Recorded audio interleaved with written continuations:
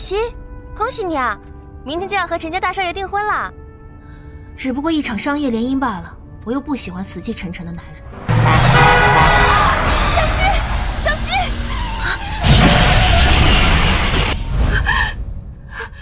小西，你怎么了？又做噩梦了？我又梦见5年前那场车祸了，都是因为我一时疏忽导致了车祸，才害死了张静。要不是我受伤，爸爸也不会因为分心照顾我，让何雨人趁机夺权，抢走了公司的主权。小西，别再自责了，公司的事不是你的错，是我无能，没有及时察觉到小人作祟。哟，原来你们一直藏在这里呀！谁准你们进来的？滚出去！都落魄成这样了，还敢跟我作对？你女儿看病花的钱，准备什么时候还？爸，你不是说看病的钱都是以前的积蓄吗？怎么是向这个女人借的？瞧瞧这腿，都萎缩成竹竿了，真让人作呕。这是你应得的报应。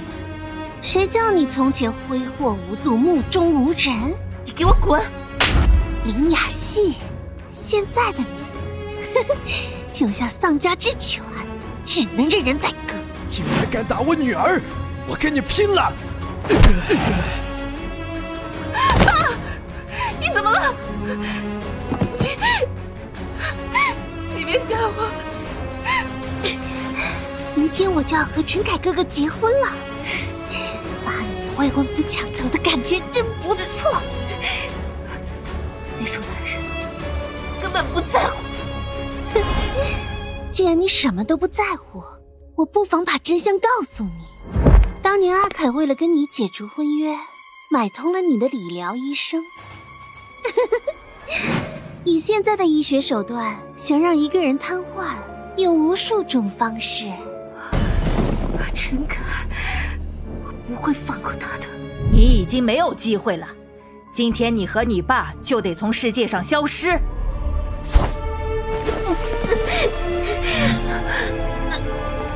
处理干净点，最近那个陈毅总是在查林家当年的事，别让他查出什么端倪。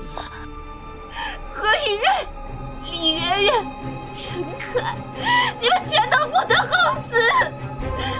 若有来生，我一定会让你们付出代价。小希，醒醒！啊，你怎么在这里睡着了？小静，你竟然还活着！啊，你怎么回事啊？咒我死呢？这是怎么回事？我的腿恢复了原状，张静也还活着。难道我竟然回到了5年前，还是发生车祸的那一晚？老天待我不薄，让我重生，夺回属于我的一切。雅希，你是不是不舒服啊？要不早点回家吧，明天可是你和陈少订婚的日子。5年前，因为我出了车祸，导致和陈凯的订婚取消，爸爸的公司又突然遭遇经济危机。今日就是阻止这一切的关键。小静，我有点累，我们早点回家吧。哎，雅希，我们怎么不开车回家呀？回家还需要10多公里呢。就当锻炼身体嘛，走累了就坐地铁回家。前世就是因为我开车疏忽导致了车祸，我不能再重蹈覆辙。地铁？雅希，你今天怎么这么节约呀？难道要和陈少订婚了，所以开始变得贤妻良母了？怎么会？坐地铁很方便啊！以前我最不屑坐地铁，可经历了前世那5年的折磨，却格外珍惜这种平凡的生活。谁呀？开什么远光灯啊？对，那辆车是冲着我们来的。雅希，小心！不！难道前世张静的死还要再重演一次。我绝不能让这种事情再发生。他们今日就想除掉我，果然5年前的那场蹊跷的车祸就是他们计划好的，绝不会让他们得逞。以我一己之力根本无法对抗这个男人，必须找人求救。停车！求求你，帮帮我，救救我的朋友！太好了，这次一定来得及。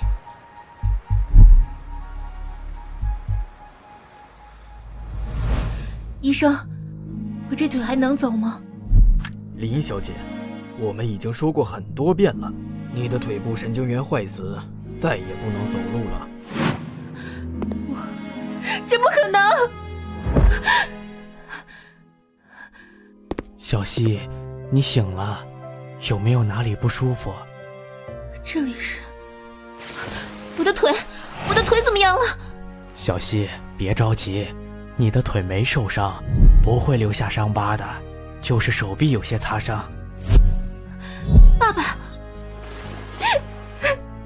爸爸，都是小希不懂事，没有好好孝敬你。小希啊，你没事就是对我最大的安慰了，只是你闺蜜张静伤得有些严重。小静她怎么了？医生说张静因为车祸导致下肢运动神经受损，恐怕需要长期的康复训练才能重新站起来。为什么上一世张静因我而死，这一世张静因我腿部受损？这一切都是我的错。小希，你别太自责了，这都是意外。我会请最好的调理医生为张静调养，她很快就会站起来的。爸爸，昨天的车祸不是意外，是有人设计好的。送我来医院的是谁？小希，你别想那么多。昨天那场车祸附近没有监控，爸爸已经托人去查了。送你来医院的人暂时不清楚，等我收到通知赶来的时候，你已经躺在病床上了。小希呀，听说你昨天出了车祸，身体还好吗？我好得很，不用你担心。我现在恨不得将这两人掐死。姐姐，你真的没事吗？可别逞强啊，保重身体要紧。是啊，还是静养几日最好。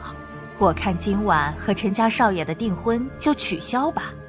不行，不准取消。姐姐，你不是一直很排斥和陈家的订婚吗？现在你病了，订婚就可以取消了。怎么，李媛媛，我和陈凯订婚，你很嫉妒吗？你这孩子怎么这么说话呢？媛媛只是关心你这个姐姐，怎么会有别的心思？老爷，你说是不是啊？小希，我和你和阿姨已经结婚了，媛媛虽然和你没有血缘关系，那也是你名义上的妹妹，都是一家人，别那么大嫌隙。爸爸，总有一天你会发现他们的狼子野心的。我再说一遍，今晚的订婚仪式正常进行。既然小希想明白了，今晚的订婚宴正常进行。小希想通了是好事，不过前些日子小希闹着不愿意的事有媒体曝光了，恐怕这时候陈家会有想法。是啊，姐姐前段时间一直说绝不结婚，现在突然反悔，是不是有点无故献殷勤？我和陈少是门当户对，不像某些人没有什么能力还想高攀。姐姐这么自信，不如直接去问问陈少的意思呢。不用你提醒，我现在就去找陈凯。小希别着急，先把衣服穿上。妈，这是怎么回事？他怎么还是活蹦乱跳的？还不是他身边那个张静不要命的护着他。这林雅溪怎么突然对陈家大少这么感兴趣了？他就是在报复我，不让我对陈凯有一丝妄想。你看他刚才怎么贬低我的？你放心，林雅溪和陈家的订婚不会那么顺利的。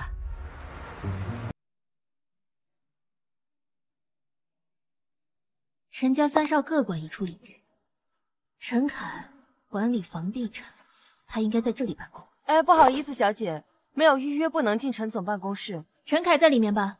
你告诉他，他的未婚妻来找他。对不起，小姐，我们陈总从没提过有什么未婚妻。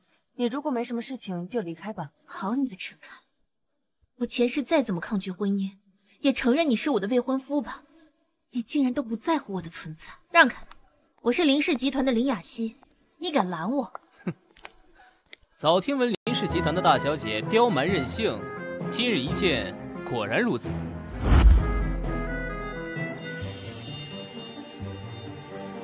你是谁？让她进去吧，我可以作证，她的确是陈总的未婚妻。啊，林小姐，这边请。啊，谢了。你也是建业集团的客户吗？看在你帮我的份上，我不跟你计较。我是谁，你很快就会知道的。陈凯，当你未婚妻就这个待遇吗？没想到林小姐会大驾光临，请坐。你来找我有什么事？当然是今晚的订婚仪式。订婚仪式？哼，我以为林小姐已经忘记这件事了。我会忘记我的终身大事吗？倒是你，连你的秘书都不知道你有未婚妻的事儿，你是不想承认我的存在吗？林小姐，是你先在社交媒体上公开不婚不育，贬低自己的名声。我们陈家虽然比不得你们林家家世雄厚，但也是注重名誉的。你适不适合做陈家的媳妇，我还要考虑考虑。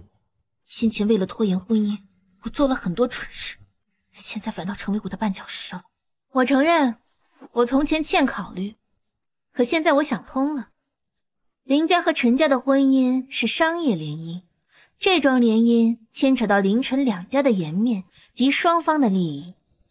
我相信陈少作为未来陈家当家，知道这桩联姻的重。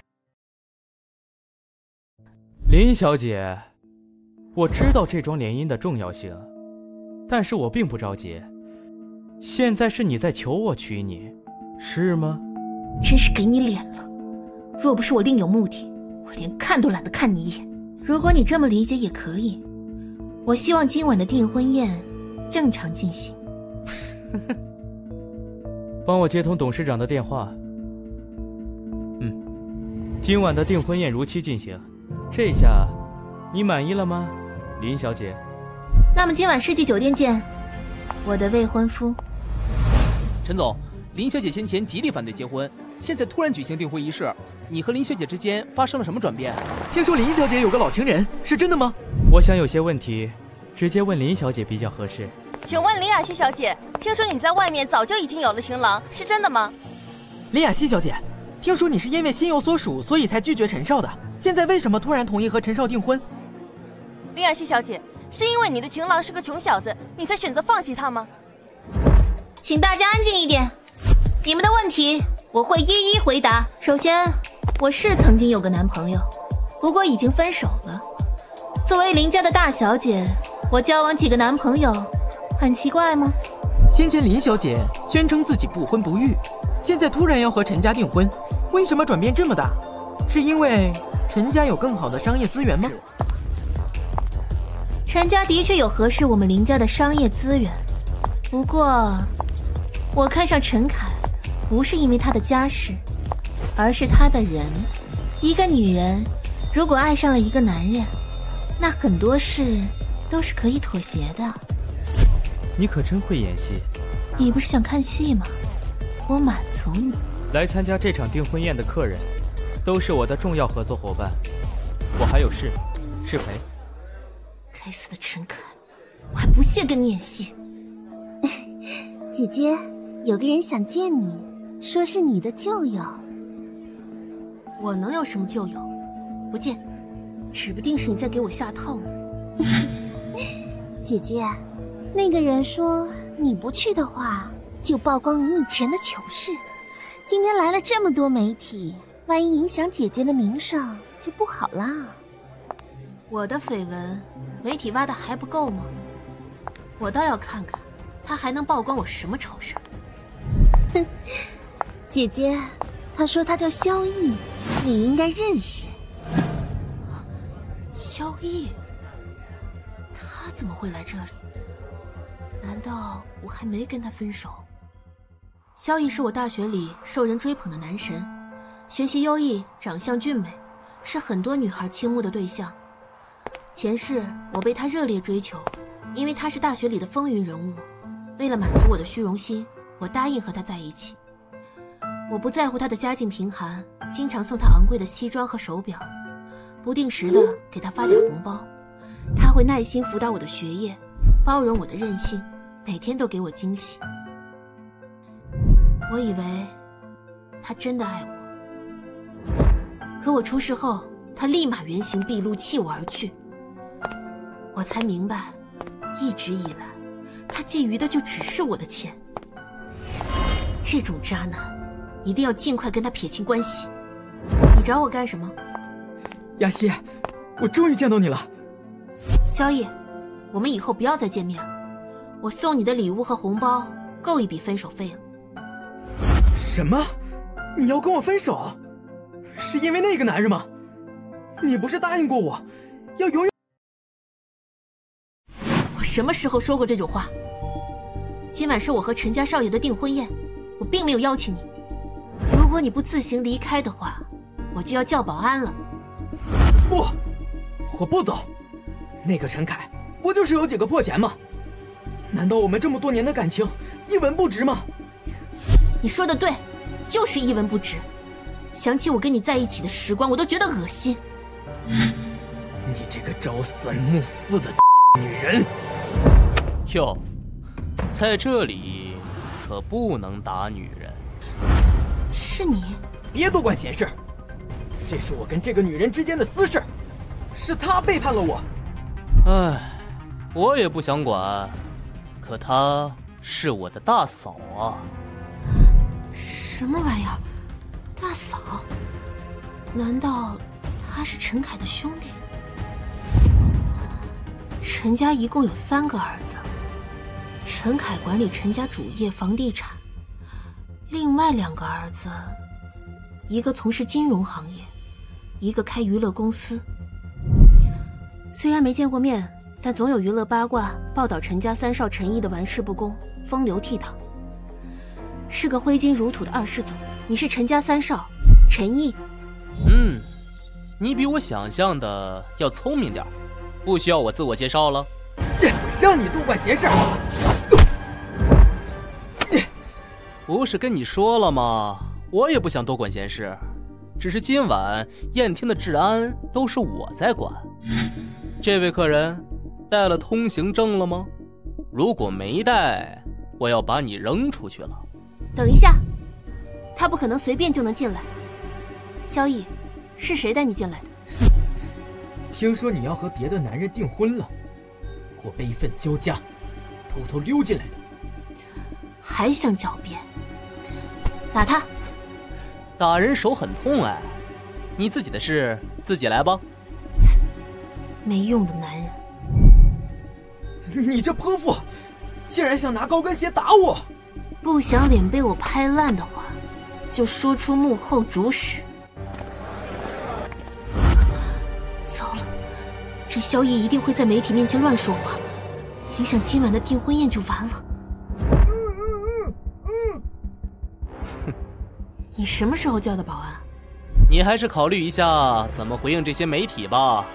林小姐不去订婚宴厅，和陈家3少在这里秘密约会吗？难道林小姐和陈家3少还有一段不为人知的虐恋情史？林小姐，你一开始拒婚是不是就是因为陈家3少？天哪，什么乱七八糟的！听说因为林小姐有了陈3少的骨肉，所以才强烈的反对跟陈家大少的婚事。不好意思，你的问题触及到我的底线了。今天是林小姐和我大哥的订婚宴，如果你们非要问些有损我们陈家名誉的问题，我只能把你们全部请出去了。3少为什么突然打人？莫非是戳中了心思，气急败坏？ 3少无端出手暴打记者，难道不担心陈家的声誉吗？3少，我的脸都被你打肿了。你可要对我负责呀！这二世祖果然名不虚传，总是做些出乎意料的事。啊，趁记者的注意都在他身上，我赶紧溜吧。小妮子溜得还挺快。姐姐，姐姐这么快就回来啦？是不是和旧人没有交谈空间？要不我帮姐姐找个包厢？萧逸没有邀请函是怎么进来的？李媛媛，是你带她进来的吧？是我放进来的，因为我看姐姐好像和他有关系，她又那么恳求我，我一时心软就把她放进来了。少管我的事，那个人已经和我没关系了，以后见一次打一次。哎呀，姐姐怎么能对旧友这么凶呢？你得要有上流世家的仪态啊！亲爱的，怎么银币也不叫上我呀？我现在可是你的陈太太。林雅夕，你这个虚情假意的女人，总有一天，陈凯哥哥会发现你的真面目。刚才突然不见，我还以为你后悔订婚了。刚才有事出去了，怎么？你很担心我悔婚吗？如果你不在乎两家的颜面，也不在乎自己的名声，你现在就可以离开。我只是跟你开个玩笑，我们两家可还有合作呢，我知道孰轻孰重。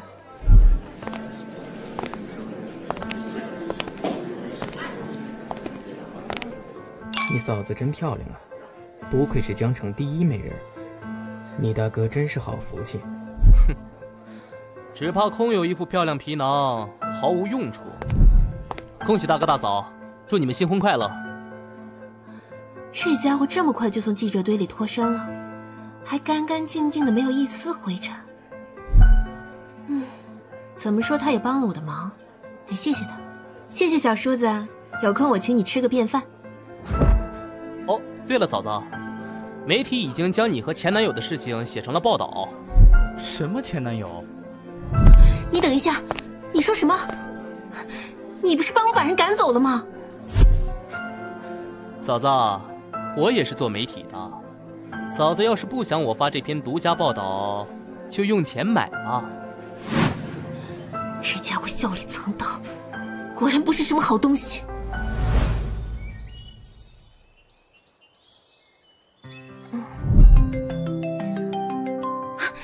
喂，小静，你好些了吗？好多了，恭喜你订婚啊，雅西。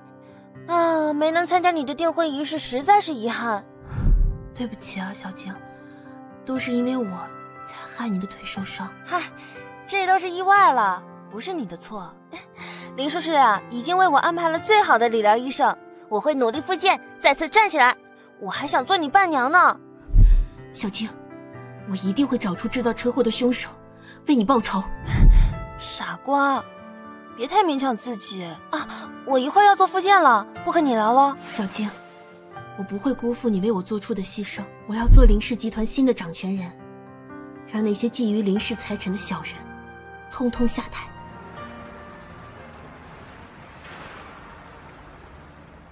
什么？你要来公司上班，还要做高层管理人员？是，爸爸，我现在已经订婚了，我想做爸爸的帮手，将来打理公司。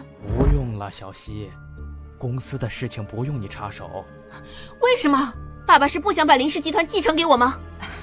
雅西呀，你父亲又不是白发苍苍的老头，现在谈继承还早了吧？那为什么连公司的业务都不让我接触？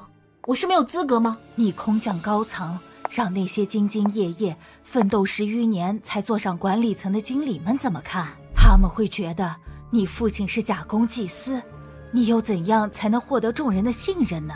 我可以从基层做起，就给我一个小项目，我慢慢的学。何玉瑞越是阻挠我进公司。雅西，你安安稳稳的做个富太太就好了。林氏集团有你爸和我在，你不用操心。轮不到你指手画脚。你女儿李媛媛能做公司高层，我怎么就不能？你是不是对林氏股份做了手脚，心怀鬼胎，所以不肯让我去公司？阿生，我只是实话实说，圆圆在工作上的表现确实有实力呀。雅西，说了多少次了，咱们是一家人，要和和睦睦的。爸，你总是睁一只眼闭一只眼，难道公司比家人更重要吗？要不这样好了，你如今是陈家的少奶奶，不如就去陈家的分公司先历练，等你有了经验，再给你安排职位。这倒是一个好主意。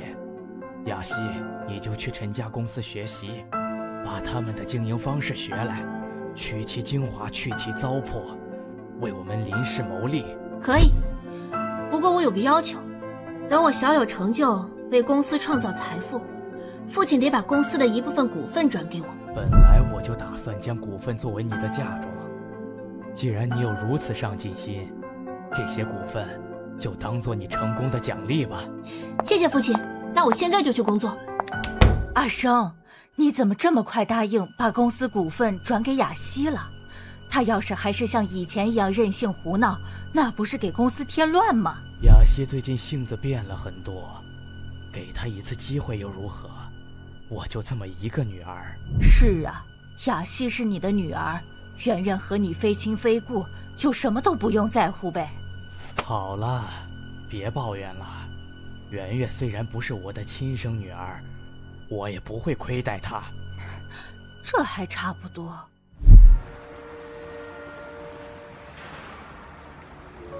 没想到我又来这个地方看陈凯的脸色，不过现在除了他也没人帮我了。您好，小姐，是来办理什么业务的吗？我来找你们陈总有事儿。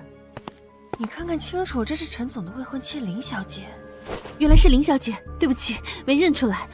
需要我帮您通知陈总吗？不用了，我自己去找他。看来那天的订婚仪式还是有点反响，这里的工作人员都认识我了。想不到陈总真的和这个女人订婚了。听说啊，这大小姐挥霍无度，真为陈总感到不值。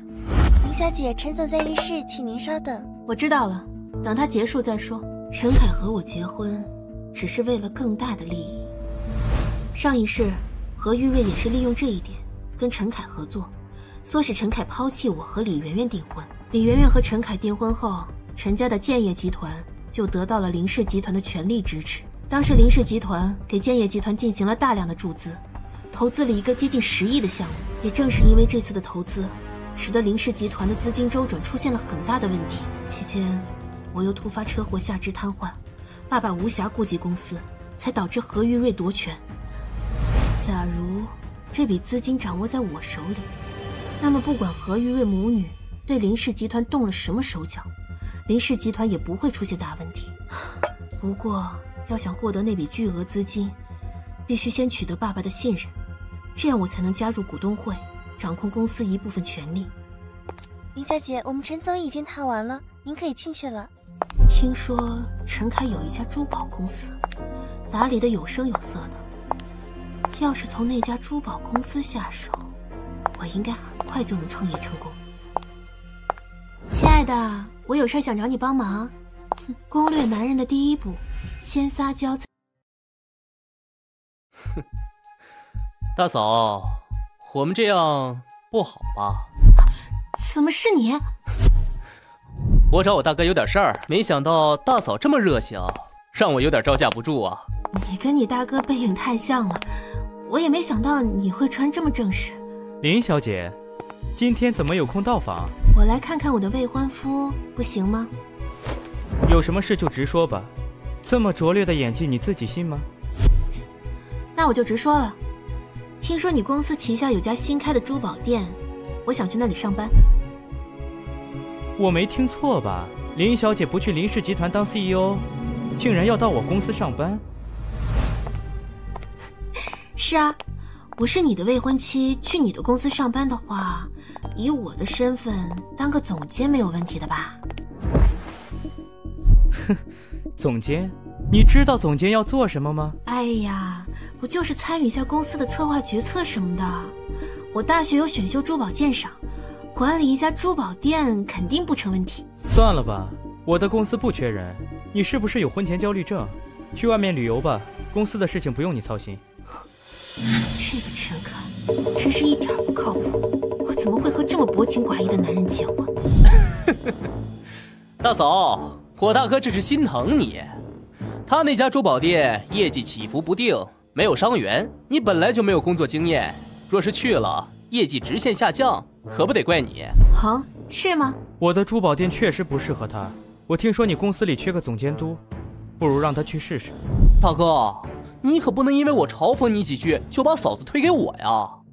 我公司虽小，也是需要人才的。你那娱乐公司成立以来都没做出什么成绩，还有脸说？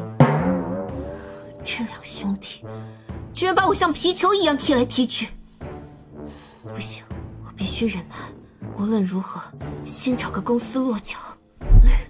小叔子，你大哥都这么说了，我就勉为其难到你公司做个总监督吧。嫂子，你就放过我吧，要不我把你和前男友的照片还给你。哎，你别说什么废话，就这么定了，我现在就去你公司报道。行，一切都听嫂子的。陈毅最近是不是有些反常？嫂子怎么这么着急啊？是怕我反悔吗？你自己什么样的人心里不清楚吗？嫂子屈身做一个小公司的总监，不委屈吗？还是林家把你赶出家门了？瞎猜什么？我只是锻炼一下我的能力，未来接手林氏集团的业务。原来我的公司只是一块跳板，是任你宰割的鱼肉。别那么说嘛，我会好好工作的。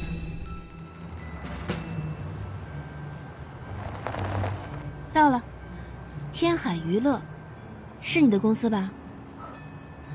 还挺大。不是，是旁边那家环宇娱乐。啊，这么小，跟你哥哥经营的公司有天壤之别啊。是啊，嫂子不满意的话，就另谋高就吧。不，小公司才能体现我的能力。等着，我要打造江城最知名的娱乐公司。以后别叫我嫂子，真难听，叫我林雅曦。我叫林雅曦。好。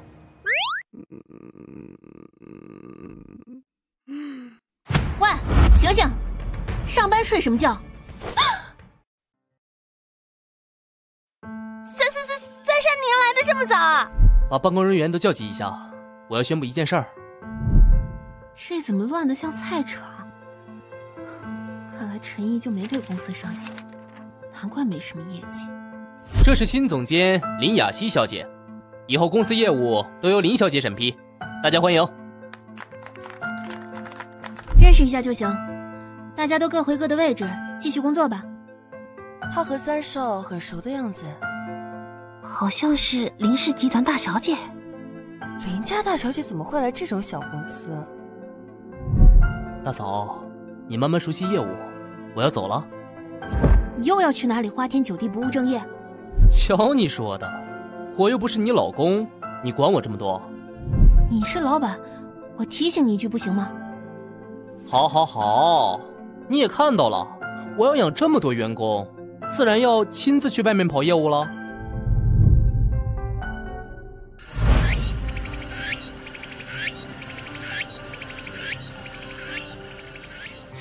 爸，我决定在陈毅的环宇娱乐做总监。那家不起眼的娱乐公司，怎么不去陈凯的集团？娱乐公司能学到什么？如果打造出江城最知名的娱乐公司，不就能体现我有资格进入集团了？如果你能做到，别说高层，就算直接进入董事会，我也没有异议。爸爸，你就等着瞧吧。听说姐姐要到陈三少的公司上班，怎么，陈凯不愿意你到他的公司上班？你消息挺灵通啊，我去哪儿上班关你什么事儿？我只是关心姐姐，我有朋友在天海娱乐，要不要我帮你联系？不用了，你不来给我添乱，我就谢天谢地了。你现在应该担心自己。假如我进入集团董事会，第一个裁员的就是你。哼，那姐姐你可要抓紧时间了，或许先进入董事会的人是我。哼，没想到还真去上班了。不过依照他的脾性，肯定过几天就被赶出来了。就算他真的留下来，一家小娱乐公司，他能掀起什么风浪？环宇以培养艺人、八卦娱乐为主，想培养一个明星艺人，还挺有难度啊。严环音，这个人我还挺有印象，靠着专辑不同反响爆火，算是小有名气。不过也是几年后的事儿了。这林雅熙来玩的吧？干嘛不去林氏集团？就是，他凭什么能当总监？有空聊天不如写写文案锻炼。你写的文章跟小学生作文一样。你是林家大小姐，你一来就能当上总监了，你有什么能力？我有后台背景，为什么不利用？你不好好工作，有什么资格跟我杠？我知道你们有意见，但我有信心提高业绩，你们工资也提高，不好吗？我不筹钱，只要为我认真工作，我从小金库出一笔钱作为额外奖励。真的吗？我都几年没涨工资了。我一定会好好工作的，我相信林总监。果然，用钱收买人心是最容易的事儿。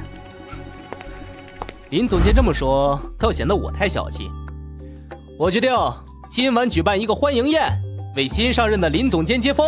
太好了，今晚终于可以大吃一顿。林大小姐简直是我们的金主啊！金主小姐，今晚的接风宴不如您买单。呸！我出钱不就是我欢迎我自己，就知道坑我。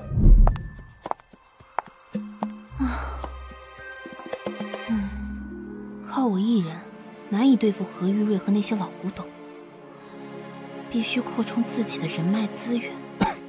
你也出来透气啊？怎么也不吱一声，神出鬼没的吓我一跳。我已经站在外面很久了，是你没注意到我。刚才是没怎么见到他，难道他不喜欢聚会？不像他的性格呀。陈烨，你看你的娱乐公司，毫无名气，业绩下跌，员工工资已如此拮据，难道你就不想让你的大哥二哥刮目相看吗？好歹也是陈家三少啊。不想。是男人，真是恨铁不成钢。你就打算做一个纨绔子弟，度过碌碌无为的一生，那不是废人一个吗？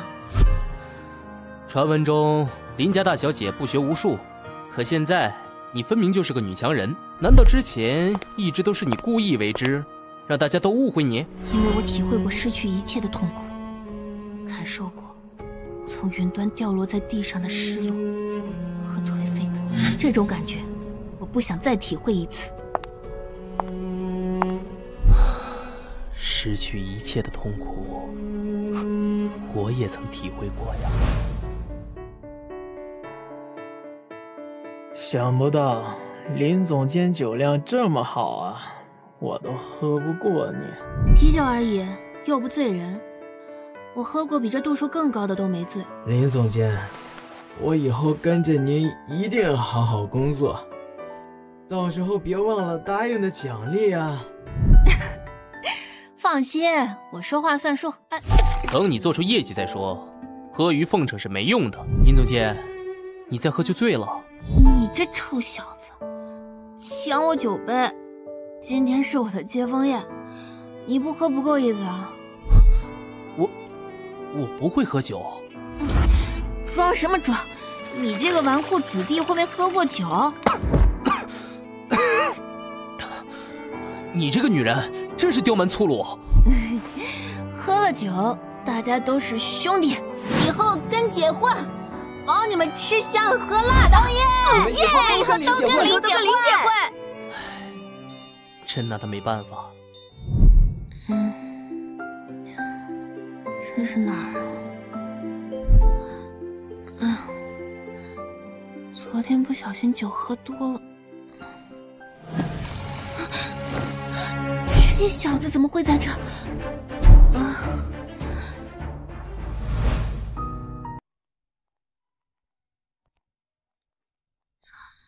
不会吧？这家伙酒量这么差，才喝了几杯就醉倒了。林总监，陈总，就交给你了，你和他熟。哎，我哪里跟他熟啊？这么大个男人，我怎么拖得动啊？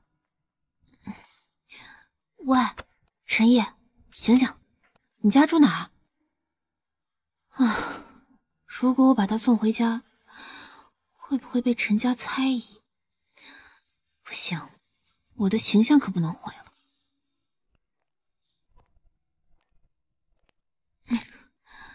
还好这宴厅上层有宾馆，我就把它扔这儿吧。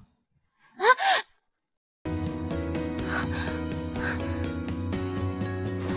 喂，陈烨，你想干什么？这臭小子睡得可真死啊！累死了，我先休息一会儿，等会儿再整治这个臭小子。我竟然睡着了。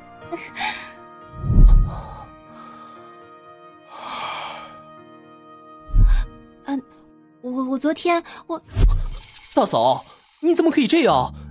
你让我如何见大哥呀？我怎么了？我昨天好心把你送到宾馆。大嫂，你要是想占我便宜，也不用趁我醉带到宾馆睡了吧？你别胡说八道。昨天我好心把你带到宾馆，是你硬拽着我不放，你才是想占我便宜。若不是大嫂硬逼着我喝酒，我也不会一醉不醒。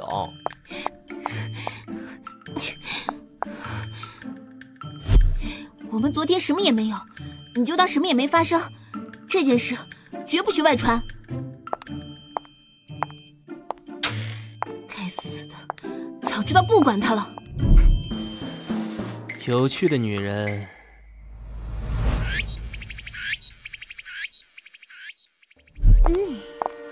姐姐一身的酒味，要是被爸爸看到，之前乖乖女形象又要崩塌了。我又不是你，不管我挥霍还是喝酒，我用的都是我的钱，要你管？你的钱？哼，姐姐，迄今为止，你有赚过1分钱吗？林氏是林家的，就是我。李媛媛，你可是在为我打工，说话注意点。集团是爸爸的，你凭什么拥有一切？按照法律规定，我也有继承权。现在谈继承未免过早了吧？这林氏集团将来是谁掌管，还不一定呢。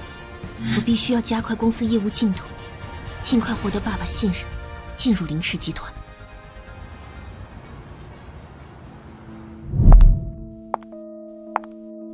林总监，您找我。小薇，把公司最近预发的专辑撤下来吧。总监，您确定吗？这个专辑公司花了很多经费和时间的。现在不是还没做预发吗？先撤下来，不会有很大影响的。这事还得经过陈总同意，毕竟公司还指望着这张专辑收益。收益？这张专辑只会让公司亏损。那年环宇的专辑销售平淡无奇，无人问津，杨环英翻唱了某首歌才爆火。环宇公司买了版权，加入专辑才能大卖。现在环宇公司的专辑没有这首歌，如果专辑发售，公司一定会亏损。我明白了，林总监，我马上去安排。什么？居然让新专辑下架？就是，我们为这张专辑花了多少心血。如果我让严环英提前翻唱那首歌，加入专辑售卖，销量一定会很好。咦，我记得是叫我的眼睛啊，难道那首歌也没有宣发？林总监，来一趟我的办公室，听说你要把公司预售的新专辑撤销，我想听听你的理由。这些歌曲曲风单一，歌手没有粉丝经济，没有市场效应，专辑撤销更好。理由太牵强了，这是众人的心血，不能没有结果就遏制，我不能批准。我没说不让这张专辑首发，我打算做调整，要让这张专辑更有创意。林总监，你了解音乐制作吗？如果你没有成绩，还影响公司业务运作，那我只能让有能力的人上任了。陈毅，你是不是不相信我？让我们走着瞧。哼。喂，把严环音的新专辑预售撤销，重做调整。我就给你这个机会吧。虽然对陈毅放下了狠话，但我连那首歌的资料都查不到。幸好我还记得歌词和曲调。既然没有人发布，就让环宇娱乐首发吧。哎呀，这首未来会爆火的歌曲，放在现在也会有很好的人气。